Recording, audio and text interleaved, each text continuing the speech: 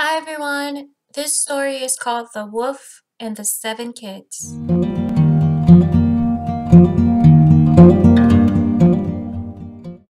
There once was a mother goat who had had 7 little kids, and she loved them as well as any mother has ever loved her children.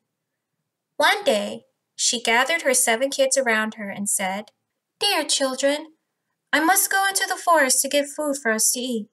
While I'm away, do not open the door for anyone, especially the wolf. You will always know him by his rough voice and by the dark gray fur on his paws." "Don't worry, Mother," said the kids. "We will take good care of ourselves." So the mother bleated goodbye and went on her way with a calm mind. Meanwhile, the wolf was all alone in the forest. He never had anyone to play with, as the other animals were scared of him. This made him quite sad, but he thought maybe if the 7 kids just got to know him, they would want to play with him. The wolf decided he would disguise himself in order to get the kids to give him a chance. Soon there came a knock at the door, and a voice called out, "Open the door, my dear children. Your mother is back and has brought you each something." But oh, what a rough voice. The kids thought it surely must be too soon for their mother to be back. "No, we won't open the door," cried the kids. "Our mother has a sweet, gentle voice, and your voice is rough. You must be the wolf." And so the kids went on playing, feeling very proud of themselves. The wolf felt very sad, for he could not help that his voice was rough. He ran off to a store where he bought a big lump of special kind of chalk, which he ate to make his voice soft. Then he came back and knocked at the door and called out in a gentle voice, "Open the door, my children. Your mother is back and has brought you each something." The wolf felt for sure that this time the kids would open the door and he could prove to them that he was actually a very nice wolf. But the poor wolf had put his paws against the window, and the kids could see his dark gray fur. "No, we won't open the door," cried the kids. "Our mother's feet do not have dark gray fur. You must be the wolf." Again the kids went on playing, feeling even prouder that they had identified the wolf by his paws.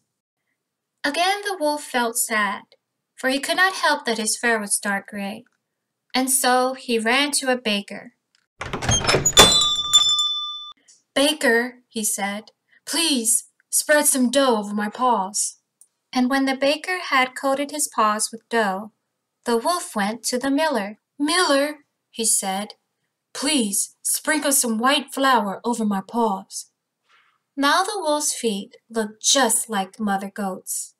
The wolf thought for sure this time the kids would open the door so he can show them what a nice and fun wolf he was. For a third time, the wolf went to the door and knocked. Then the wolf said in a gentle voice, "Open the door, my dear children. Your mother is back and has brought you each something." The wolf was almost smiling. He was so excited to play with the kids. "First, show us your feet," said the kids.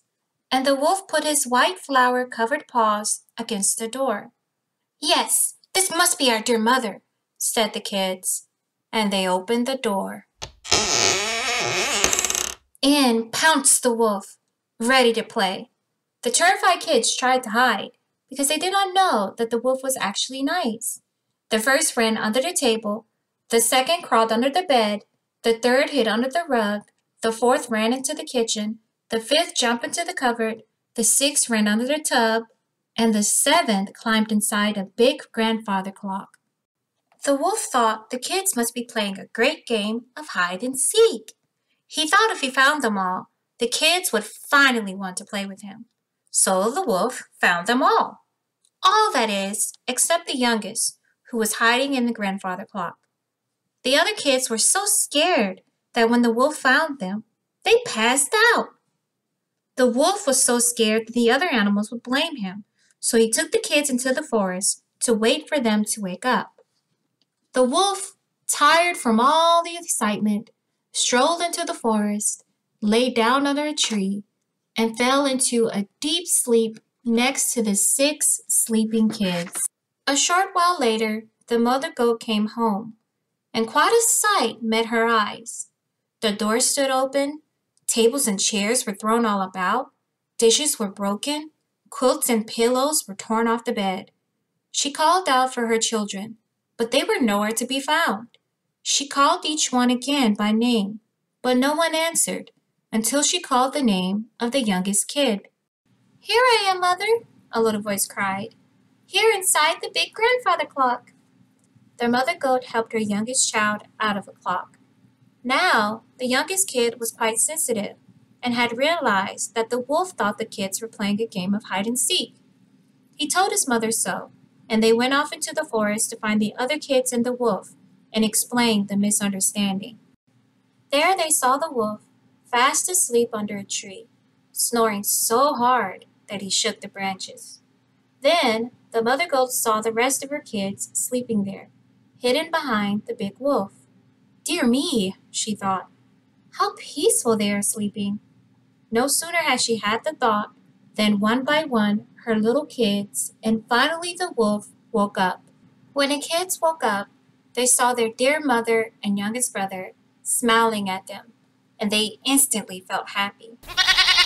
Their mother told them that the poor wolf was actually a kind animal who had just wanted to play, and they all danced around celebrating their newfound friendship with the wolf.